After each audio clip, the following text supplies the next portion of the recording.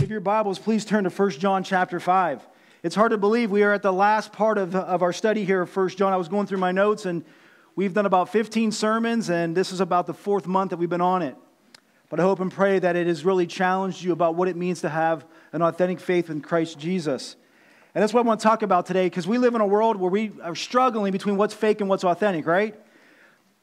In fact, there's so much confusion today between what is fake and counterfeit, between what is genuine and authentic. I have a few examples up there. We all know these, fake news, right? We've all heard that term fake news, and I'm not going to pick on any media outlet here because I think all of them are guilty at some level. But because of fake news, listen, Gallup poll said that there's such a mistrust in the media today because of fake news that only 34% of people today have great deal or a fair amount of confidence in the media. And I'm sure if I'd walk around and ask you guys, most of you would say, I don't really trust the media today. I'm not sure what they're really trying to tell me. How about, and what it's left us with this idea of fake news, what can we believe and what should we not believe, right? We all ask that question when we see the media put something out. How about fake products? I read an article this morning by Wirecutter. The article is called Welcome to the Era of Fake Products. And this is what they said.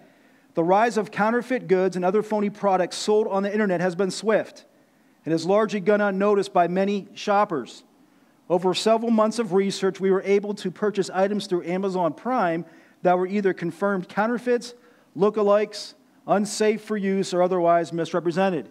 Now, if you're like my wife, who Amazon Prime's her best friend, this is a shocking article. But it's the reality, right? And so what has happened is we go out there as the consumer, we're asking ourselves, what should we buy and what products can we really trust? Or how about this? Many of you may have never heard of this. It's called fake technology. Really, the term's called deep fake technology. So just to give you a little summary of what this is all about, they can create images of fake people and post them online that look like real people. And beyond that, they can also take the image of a real person and put them into a video that's a fake video. And so when we see online, we're often left, what is fake? What is artificial? We struggle with this. So to kind of help us out as consumers out there, they've put together some tests.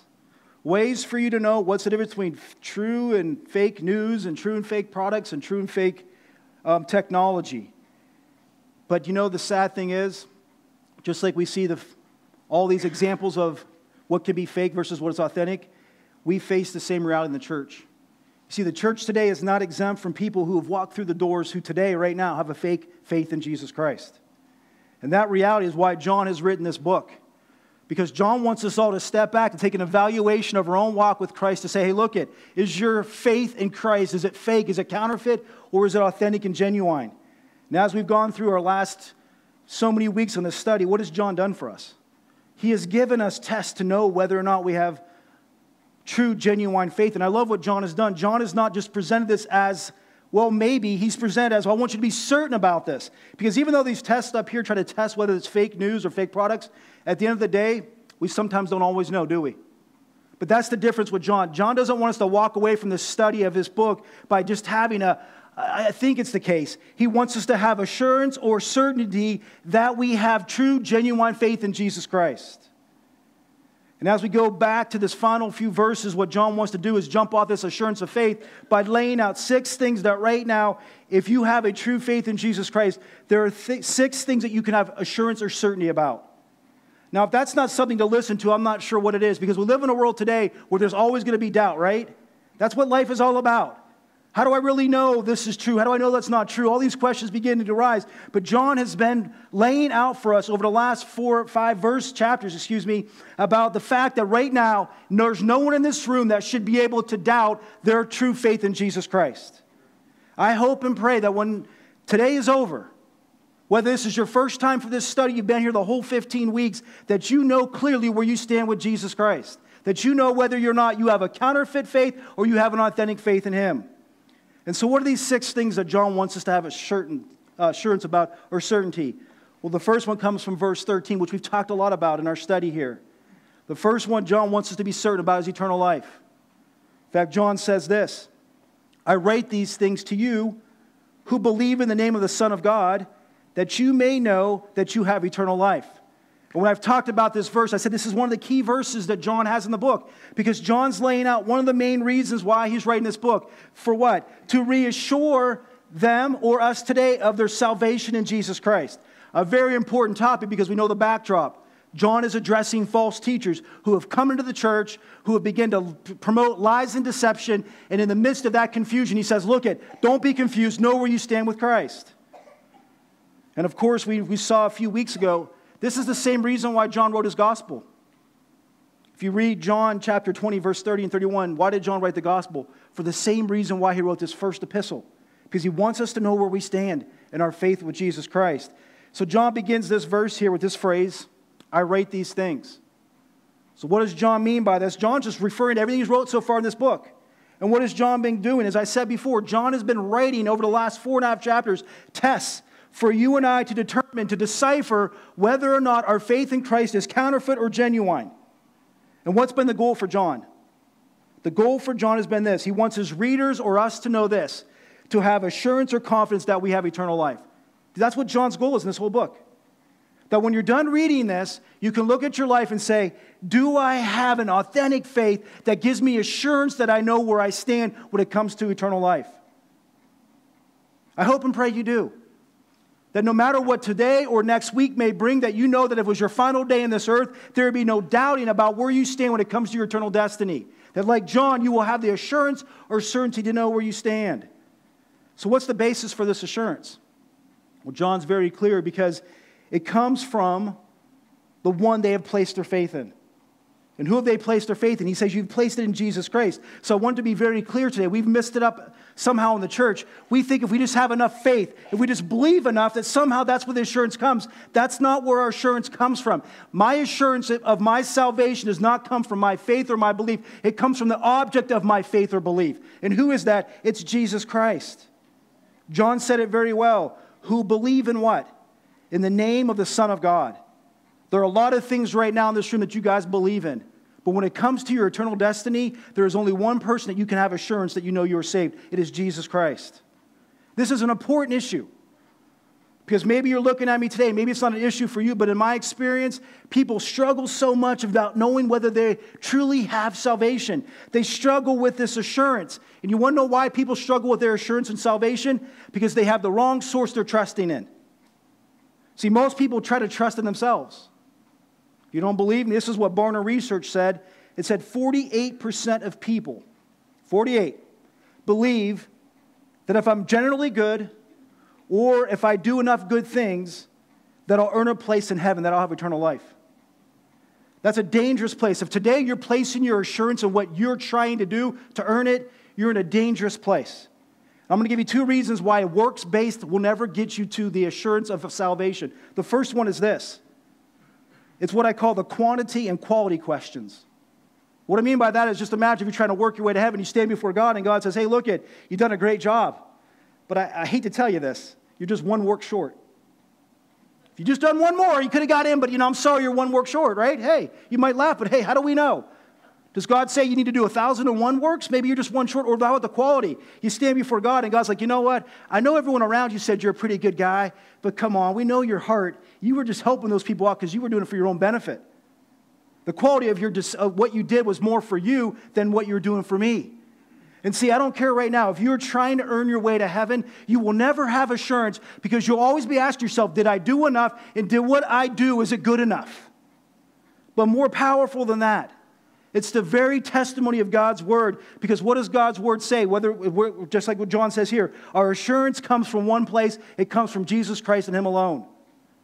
Paul says it this way in Romans 6:23, a verse that we all know. He says, for the wages of sin is death, but the gift of God is eternal life through Christ Jesus our Lord. Do you see the power of this? We have been given a gift by God that gives us the assurance that if we place our faith and trust in Him, we can know that we have eternal life.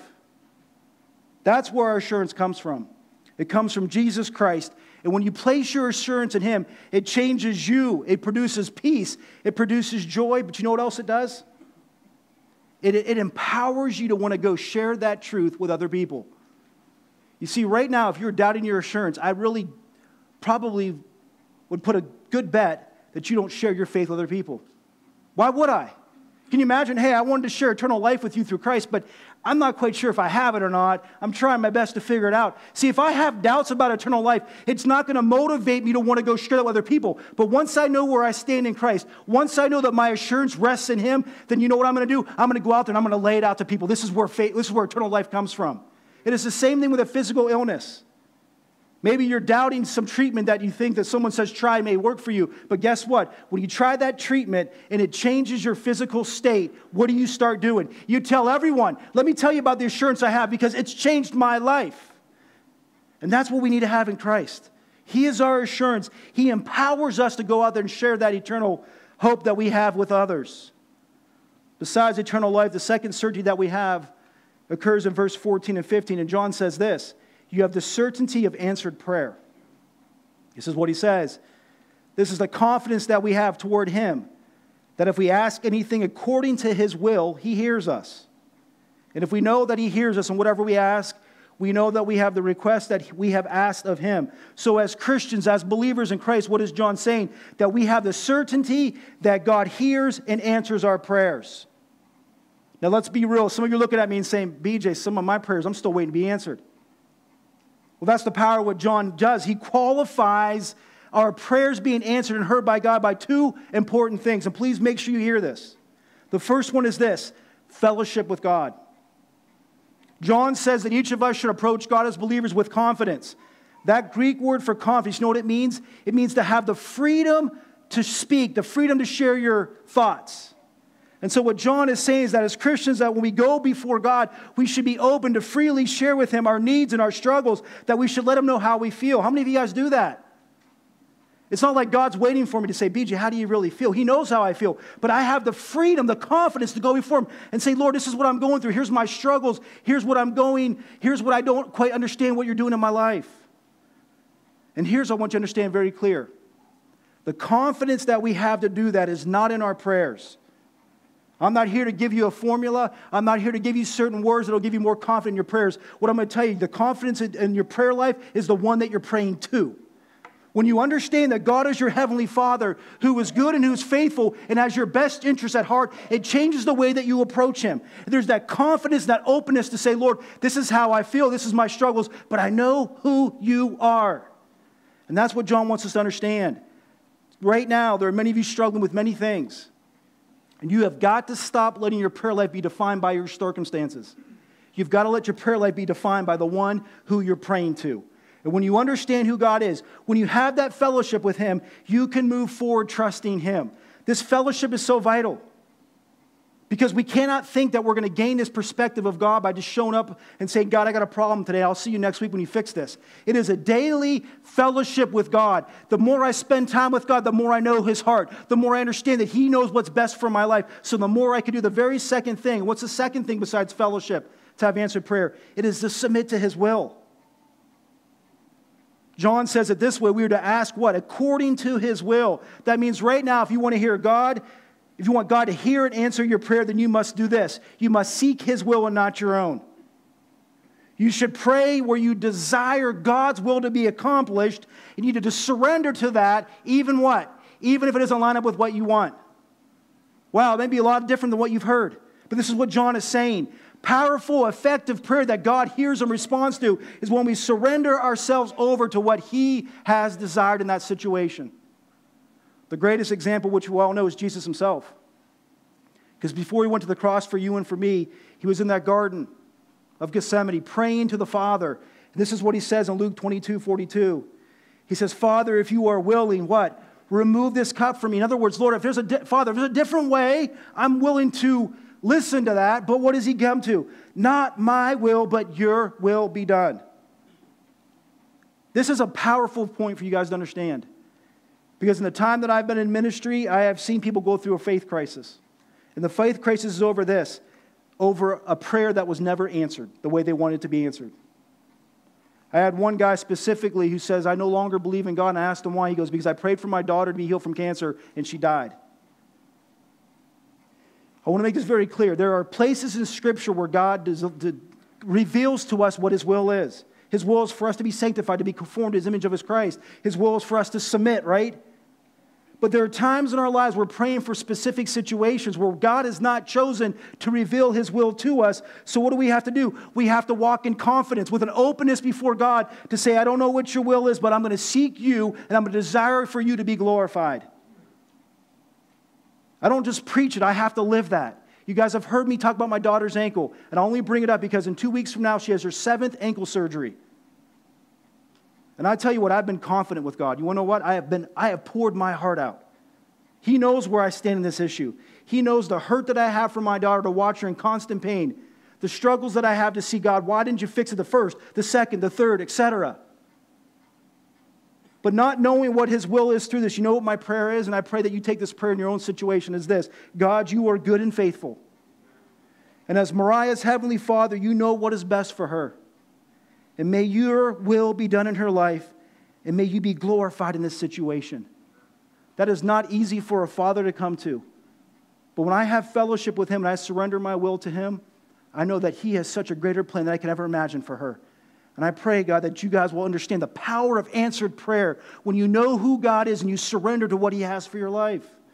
The third certainty comes from verse 16 and 17. This is a certainty of forgiveness. This is what John says. If anyone sees his brother, or we can put sister there, committing a sin not leading to death, he shall ask, and God will give him life to those who commit sins that do not lead to death. There is sin that leads to death. I do not say that one should pray for that. All wrongdoing is sin, but there is sin that does not lead to death. Now, last week I said, man, this is a tough passage, you know, the whole thing about God's testimony about Jesus. And I'm just like, oh, thank you, John, for another great verse to try to figure out. In fact, I was reading one commentator, and they said, this is why people don't preach verse by verse, because it's just easier to skip this, right? But if it's in Scripture, there's something that God wants us to understand. Because I'm going to be honest with you, there's a lot of discussion about what does John mean by here. And myself, as I'm studying this passage, I'm asking two questions. John, who are you writing to? Who are you referring to? Is he referring to a believer who's living in willful sin, or is it to an unbeliever? And what is this sin that leads to death? And there's a lot of commentaries have been written about that. Is this a specific sin? Is this blaspheming the Holy Spirit? Is this a rejection of Jesus Christ? Or is John just talking about general sin in our lives where we persistently and willfully continue to walk in that in disobedience? Well, I don't want to get distracted by what we don't know, so I'm going to focus on what we do know. There's 3 things I want you to grasp about this certainty of forgiveness. 3 things that John wants us to understand. Here's the first one. We should pray for other believers, who John refers to as brothers, who are involved in sin. This is important because many of you guys pray for your own spiritual well-being, right? But how much do you pray for your brothers and sisters for their own spiritual well-being? And I love what John says here, because John says that when we see, and that's a very good word. Because what John is saying is not when you hear secondary or you saw posted on social media. He says, no, when you see, when you have evidence that your brother and sister is not walking faithfully in Christ, what should your response be? Gossip? Slander? Put a little like in that social media post? That's not what John says. John says when you have evidence that your brother or sister is walking unfaithfully to the Lord, the response is get on your knees and cry out for them. Pray on their behalf. And that's what we are called to do. That God will restore that person back to fellowship with Him and fellowship with the church. Galatians 6:1 talks about this. This is the Apostle Paul says, brothers or sisters, if anyone is caught in any transgression, once again, evidence that they are committing a sin. He says, you who are spiritual should restore him in a spirit of gentleness, a spirit of humility. Then he says, keep watch on yourself, lest you too be tempted. In other words, don't come with a self-righteous attitude. Know where you stand. Make sure you're on guard yourself, because you could fall as well. See, John has, throughout this whole book, has reminded us one powerful thing. The greatest evidence that you have an authentic faith in Jesus Christ is that you show agape love. You show love towards other believers. And I'll tell you right now, there's not a greater way to show love for another believer than when you see them walking in sin, you fall on your knees and cry out, say, God, restore my brother and sister. I love them and I don't want them to walk in a way that's not honoring to you. Is that your heart? Is that your response? Besides the fact that we should pray for each other, John wants us to understand that sin has consequences. We'll go back to our passage here. And what John says here is that while we should pray for others, there are some times when we pray for that person, they have a sin that God's not going to respond to. Because John's very clear, all sin is wrong, right? But he says there is a sins, plural, that lead to life, and a sin, singular, that leads to death. Now here's the limitation that we have. The text doesn't tell us which sins lead to life and which sin leads to death. So we're kind of left leaving this in the Lord's hands. Personally, this is my view, that sin unto death is a willful, continuous, unrepentant sin. And when John says about death, he's referring to physical death. If you look at John's Gospel, John chapter 11, verse 4, you can look at it on your own.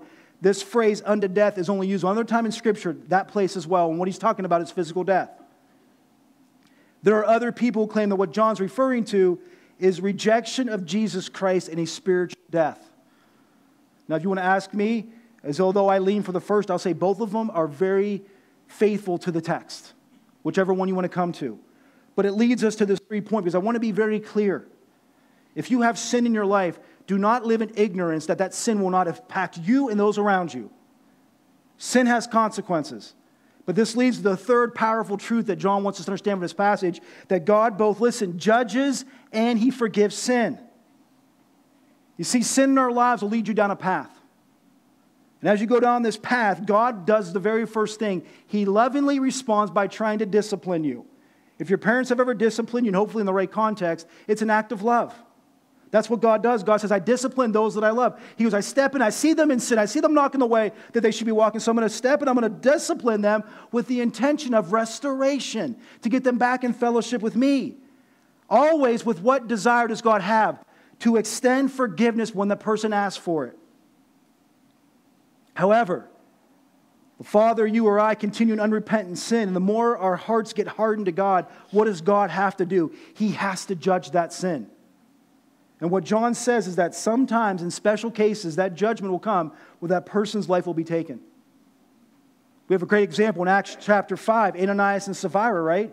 They said they're going to give some money to the church. They lied to the Holy Spirit, so God took their lives. We ask, why did God take it? Was it just their lying? God took it not only for their lying, but to maintain the holiness and purity of the church. And so we'll have this debate continue about what John means. I want you to get this point here, that sin is destructive in our lives. The farther we go down the path of living in willful sin, the more your hearts will get hardened towards the truth of God's word, to the point that, listen, even the prayers of other believers on your behalf will go unanswered. God is patient and loving, but let us not forget He is holy and righteous, and there's a limit to His tolerance of sin in our lives. At this current time, and maybe this example will make this a little bit, summarize all this stuff for you. I'm praying for a dear friend, a brother in Christ who I care deeply about. Known him for a long time. Come to find out that he is allowing a sin in his life that is destroying him and his family. I've confronted him on it by the Word of God. I've told him that God is waiting and willing to extend forgiveness.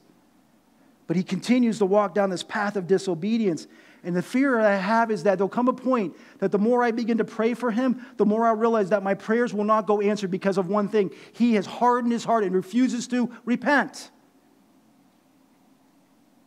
And it breaks my heart to watch him walk down a path that I know if he does not repent, that even my prayers can't prevent him going down a path of self-destruction. My prayer today is not for just this person. I hope right now that they're going to listen to this sermon when it gets posted. But my prayer is also for anyone in this room today who is living in willful sin. Confess your sin to God and find forgiveness. Allow repentance to be the means by which you're restored back to God. I love this verse, and we've heard it before in our study of 1 John. This is what John says about who God is and how He responds to our sin. This is 1 John 1, verse 9. He says, if we confess our sin, He is faithful and just to forgive us our sin and to what? Cleanse us from all unrighteousness. There are people in your life who have hurt you, that to this very moment you won't even look at them. Anger, bitterness, all those emotions are filling your mind right now. You think about them. But yet God says, you can disobey me. You can walk in a way that I've called you not to walk, but I promise you this, I'll give you the certainty that when you cry out to me in godly repentance, I will forgive you and restore you back to me. What a powerful certainty that John has communicated to us about God. We go to verse 18, we see the fourth certainty, the certainty of divine protection. John says, we know that everyone who's been born of God does not keep on sinning, but he who has been born of God protects him, and the evil one does not touch him. So we've talked about this concept of born again throughout our study of 1 John. So I'll just simply say born again means what? You are given a new nature. The Holy Spirit indwells within you, and what? You become a member of God's family.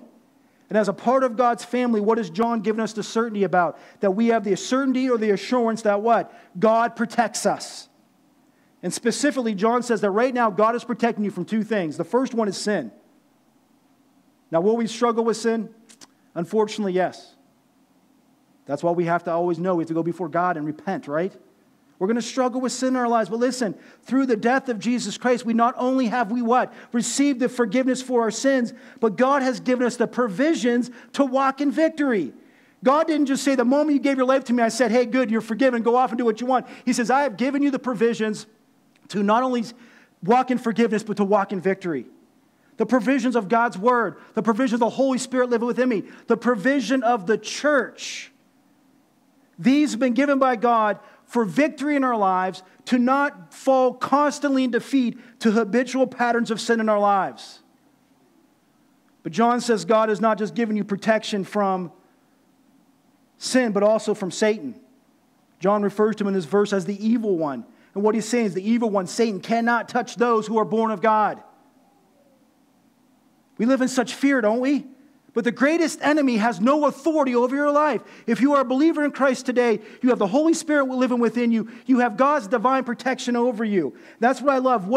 Why can't Satan touch me? Because what does John say? Because God protects us. That Greek word for protect, this is what it means. To stand guard or to watch over. That means in the world that we live in, where Satan has these schemes to what? Deceive and to pull us away from God. What do we have as an assurance or confidence to know? That God is our protector. In the spiritual battle that you find yourself in right now, which, by the way, if you don't know you're in one, then you need to wake up. Because when you guys go back to college, when you go off to high school, when you go to work, the spiritual battle is already turning on. And in the midst of that spiritual battle, may sometimes say, God, I feel so alone. I feel ill-equipped to take this on. I feel like there's just no hope. And God is saying, why, my son, my daughter? I am the one who's protecting you in the midst of it. I am the one who guards over your life. What a certainty to know. Jesus said it very well when he talks about him being the good shepherd. In John 10, 27 and 28, Jesus said, my sheep hear my voice. And I know them, and they follow me. I give them eternal life, and they will never perish. And listen, no one will snatch them out of my hand. What a great certainty to remember that God protects His children. We go to the next certainty, what's in verse 19. This is the certainty of acceptance, and this is what John says. We know that we are from God, and the whole world lies in the power of the evil one. Once again, a reference to Satan. So John just gives two powerful truths in this verse. The first one is this, that if you're a believer, if you are born again, who do you belong to? You belong to God. You are what? Part of His family. God is your Father. But today, if you're not a believer and you belong to the world, who are you under the authority of? Under Satan himself. The world today belongs to Satan. It is under his influence and authority. Therefore, as believers, we cannot look to this world to find our identity and purpose. I don't get that. Why, as believers, do we spend so much of energy watching everything on movies and watching television, fill our mind up with this world? Because the world, if we know, is being led by Satan. It is not designed to draw you closer to Christ. It is to pull you away from Christ. Rather, right now, we find our identity and purpose in what? In our relationship with God Himself. Our Heavenly Father who says, look, I loved you so much, I sent my Son to die on the cross. Let me ask you right now, what is the world doing for you? Is the world sacrificing for you? Is the world giving its life for you? No, it is God who has given His life through His Son for you. That's where identity and purpose come from. With all the evil and wickedness around us, what a blessing to know that right now, I know who I am. I am a child of God, and that I have the assurance, no matter what may go on in my life, that I am accepted by Him. In a day where all of us will feel the rejection of other people, we know one thing for sure. The moment we give our life to Jesus Christ, we are accepted by our Heavenly Father. Paul says it very well in Ephesians chapter 2, verse 2 and 3. I'm going to read from the New Living Translation. He wants us to know, what is life like without Jesus? Well, this is what it's like. And some of you guys can testify. He says, you used to live in sin, just like the rest of the world, obeying the devil, the commander of the powers in the unseen world. He is the spirit at work in the hearts of those who refuse to obey God. All of us used to live that way, following the passionate desires and inclinations of our sinful nature. By our very nature, we were subject to God's anger just like everyone else. But then we go to verse 4 and 5. This is life like what it's like with Jesus. He says, but God is so rich in His mercy. He loved us so much that even though we were dead because of our sins, He gave us life when we were raised Christ from the dead. It is only by God's grace that you have been saved. What a truth. Do you see the contrast? That if I'm going to follow this world, this is what the fruit of it is. But if I'm going to follow God and belong to God, look what He has done for me. His grace has extended into my life to give me life. And we go to the last truth in verse 20 and 21. It is the certainty of the truth of who Jesus Christ is. And so John says this, and we know that the Son of God has come and has given us understanding so that we may know Him who is true. And we are in Him who is true, in His Son, Jesus Christ. He is the true God and eternal life. Then John closes by saying, little children, keep yourselves from idols. So in the midst of these false teachers making claims about Jesus, what does John say? That we have the certainty of knowing who Jesus Christ is. In fact, in verse 20, John refers to that word true 3 times. That Greek word for true literally means genuine. So what John is saying, I want you to be very clear about this. The question of who Jesus Christ is right now does not depend upon my subjective, blind opinion or faith. But what John wants us to understand, that who Jesus Christ is based upon objective, genuine truth. He's laid it out for us. In the very opening of the chapter 1, what does John say about Jesus? He says, look, I was an eyewitness. I personally saw Him live. I saw Him die, and I saw Him rise from the grave. And besides that personal eyewitness testimony of who Jesus Christ is, what does John also say? That testimony doesn't just come from me. It comes from who? From God Himself. In verse 6 through 12 of chapter 5, last week, what did we say? That God Himself has testified through the water, the blood, and the Spirit. And listen to the sermon last week, what those mean. That God has testified that Jesus Christ is who? The Son of God. So not only do we have a human personal testimony, but we have God's divine testimony about who Christ is. And based upon this, we can know with certainty that Jesus Christ came to earth. This very thing that we'll celebrate in about a month called Christmas, we're not just going to celebrate a tradition, we're going to celebrate an objective truth about something that happened in history. And then John closes, as I said, with these endearing words of dear children. I like how John ends it because John's been given some tough talk, hasn't he? Not politically correct, he's laying it out. But you can see that in this term of dear children, it shows his affection and concern for their spiritual well-being. It's like a father looking at their child and seeing that they're struggling, they have doubts, and he's saying, look, I love you, let me give you some truth. And I hope you understand that in every single sermon I've done on the 1 John, that's been my desire. Like John pouring out to them, I've tried to pour out my affection and my concern for you, for your own spiritual well-being. And then besides his concern, he gives them a final command. He says, what? Keep away from idols. That Greek word for keep means to guard or protect yourself. So John is saying, listen, you need to guard or protect yourself from any idols. Now, before you just tune out for a second and say, well, I ain't got any statues in my home. What John means by idols is more than having a statue in your home. What John is referring to is that any attempt on your own to define God in the way that you want God to be defined. When you're doing that right now, you're not going to God's Word to let God be who He is and who Jesus Christ is, then you are what? Creating an idol of God in your own image. But beyond that too, it's when you allow something, and it could be your job, it could be a relationship, it could be the desire for sex, but when you allow something besides God to capture your heart, that's an idol in your life. And in contrast to worshiping the things of this world, what does John tell us to do? To give our full devotion and worship towards Jesus Christ. Who does he say Jesus is? The true God in eternal life. We come to our closing challenge, not just today, but of our whole series on 1 John. And what's been the central question? You guys all know this. You can say it right back to me. It's like you probably hear it at night when you're sleeping, right? It is this: how can I know my faith is authentic? But if you haven't fallen asleep by now, right, I've changed the question for you today, haven't I? Because here we are. We're at the end. So the question is no longer how can I know, because you know. For 15 weeks, John is saying, how can you know? So now we're going to personalize it. Is my faith authentic? Is my faith authentic? It is to go back and say, okay, John, I'll answer that in light of the test you've given me, the test of truth. Do I believe that Jesus is the Son of God, the Savior of the world? Do you? Or how about the test of agape love that John has put us out? Do I show that same selfless love to others that Jesus Christ has shown me? Do you show that selfless agape love to others?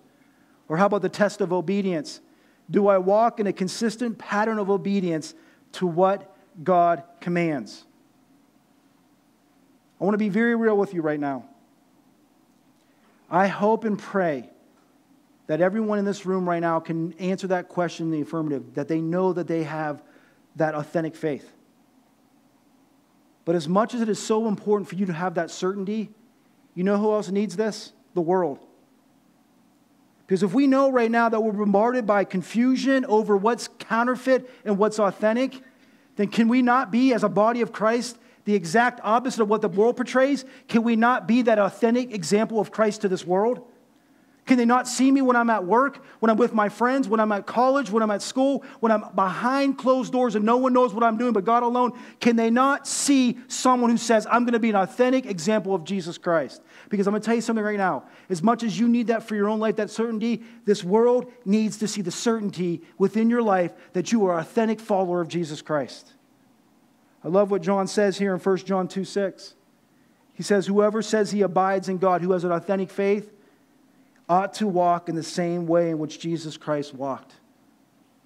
May the certainty of your salvation change the way you live, and may this world see in you and I an authentic example of Jesus Christ. Let's go to the Lord in prayer.